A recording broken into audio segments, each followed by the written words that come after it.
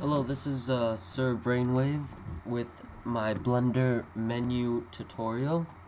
This is basically going to be the first part of a tutorial on how to make a Blender menu. First off, we're gonna just delete our default cube by having it selected and press X and delete, and Shift A, add a text. Text isn't mesh, so you can't shape it with the vertices but in edit mode, but when you go into the text edit mode, it is basically letters and you can type anything. I'm gonna write play just for this tutorial, and we're gonna zoom into it a bit. Texts are useful for writing words, but in this tutorial, for the uses we need, we're gonna make it into a mesh. So to do that, you have it selected and press Alt and then C, and mesh turn into a mesh, which is the bottom one should be, from a text. So now if you go into edit mode again, it's no longer the words, it is mesh vertices. We're just gonna, in edit mode, we're gonna add, press A to select everything, and Shift S cursor to select it. That basically brings your cursor to the center of all those vertices, and press Shift A and add a plane. This plane is basically going to be the back of our play, so we're just going to size it down a bit. If you guys want to size it only on the Y like this, or only on the X like this, then you can do S and then Y, and it'll size only on the Y. And if you do S and X, it will only size it on the X. That also works for the Z, but not with a plane. So we're going to size it down on the Y, however big you want it. Seems about right. And we're going to move it down a bit on the Z axis. Go back into top view or whatever view you were in. And right now, you can't really see anything. So we're going to make our word play and our box around it. We're going to make it a certain color.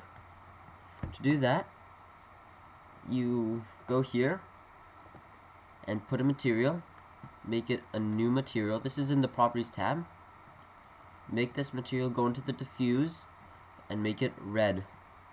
Again, our play changes to the color red and the back changes to color red, so everything is still red. To change that, we're going to make the back of it a blue, or yeah, blue. To do that, add another material here. So now we have two materials in the object. The second material we're going to make right here, it's going to be a blue material. The blue material isn't going on to, well, the blue color isn't going on to the back plane yet. So to do that, you just have it those selected, only those, and press assign.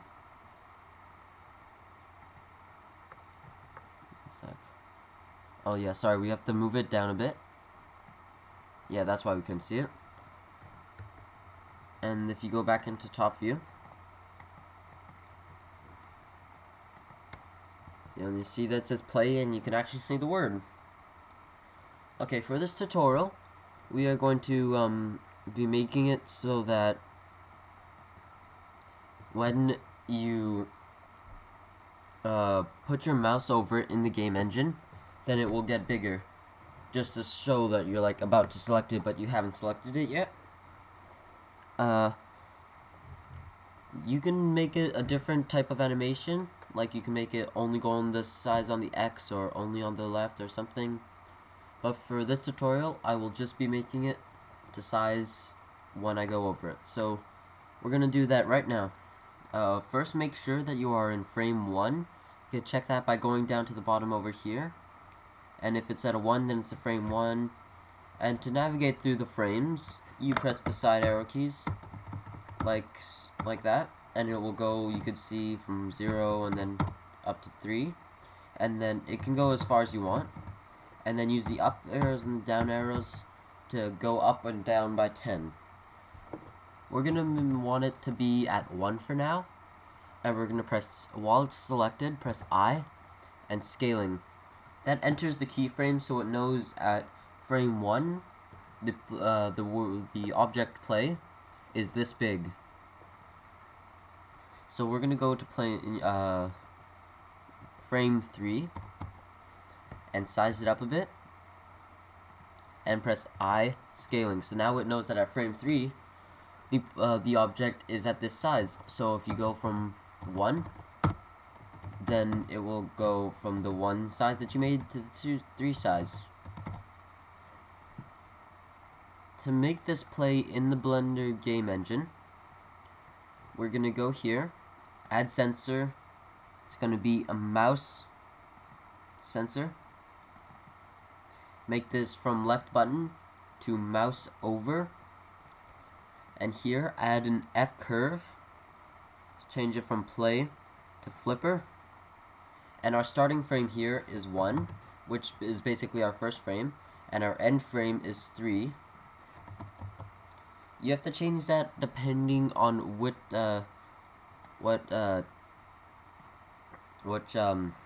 how many frames you put. So if you have 4 frames, then you'll put end 4, or if you have 5, you make it 5. So now if we press, last thing we have to do is we have to be able to see our mouse cursor in the game engine. To do that, go in your properties tab here and go to the property, the little camera on the far left, and go down, scroll down, and go into the display tab. This should have a box here that says mouse cursor. Just put a check on that, and so basically all that does is shows your mouse cursor in the game engine. So now if we press play, you can see the mouse cursor, and you can go over and it gets bigger. Normally a game wouldn't just have one option, so we're going to duplicate this a bit. To do that, you have it selected, and hold shift and press D, and move it down a bit.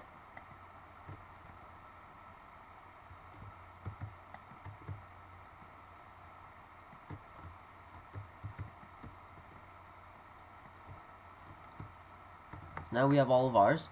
Normally in a game, you probably wouldn't want to have play 4 times. You'd want to change it or something. So we're going to change this bottom one to exit, just so I could show you real fast how to do it easily. Just press tab and A to deselect everything, and then press B, and you'll see these lines around my cursor, and then you can click and drag a box over your vertices of the word play, and that's basically a box select, so it selects everything inside there, and press X and delete vertices. Now we have to add a new word. To do that, just press Shift A like we did before and make a text. This one we're gonna name exit.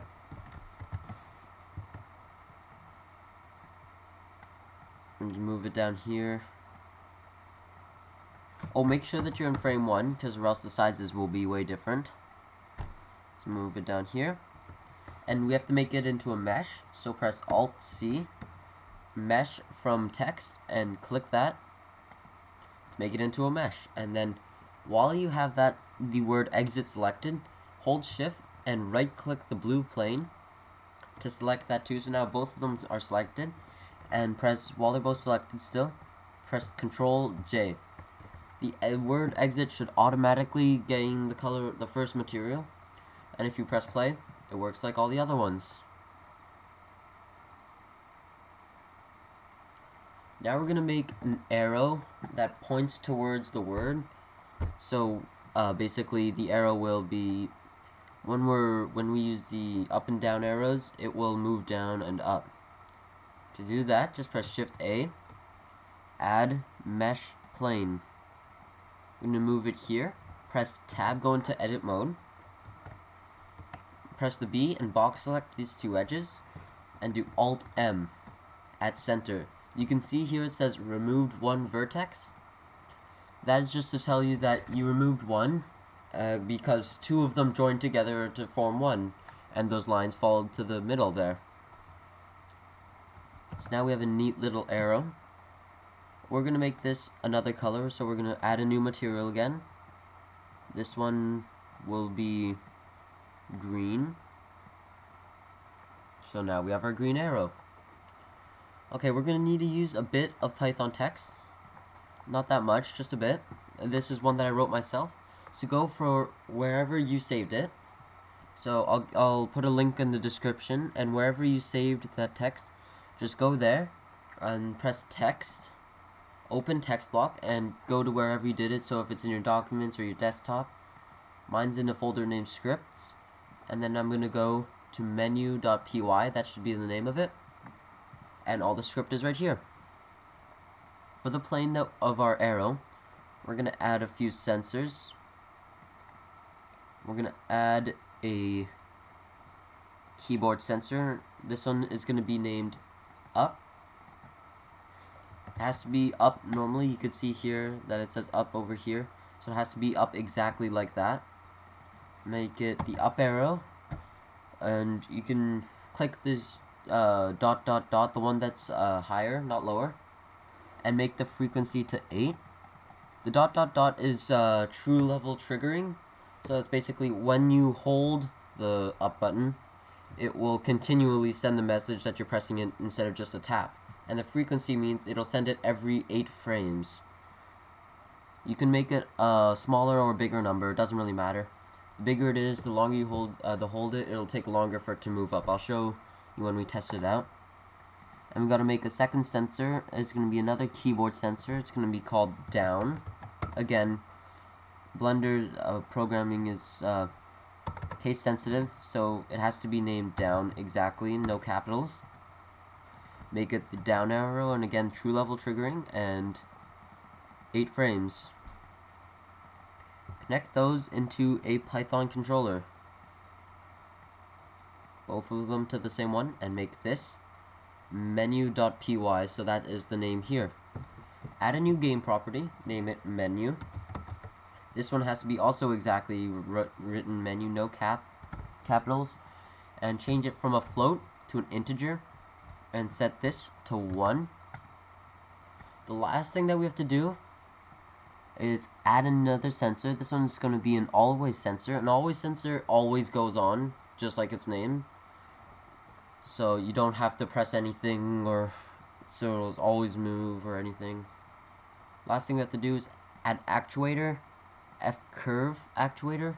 Change this from play to property, and change this property to menu. So that basically says the F curve, so basically your keys that we're going to insert later will be equivalent to the property menu. So if menu is at 1, then your arrow will be at frame 1. If menu is at 2, then you will be at frame 2. If menu is at 3, and so on and so forth. So connect those two up, so it always will be that. Okay, final thing we must do is make the location of our arrow. So make sure you have frame 1 again. Press I. This time we're not going to click scaling. This time we're going to hit location. So that takes the keyframe of the location. So instead of how big it is, it will say, oh, it's at that location exactly. And then move it down, go into frame 2, move it down, press I, location. Frame 3, move it down, I, location.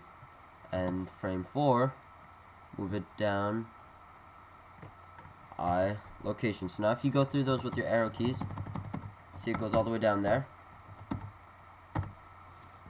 And you can see that perfectly. So now all we have to do is test it. So press P to play, and you'll see that the sizing up works, and if you hold it, then it goes fast, but not too fast.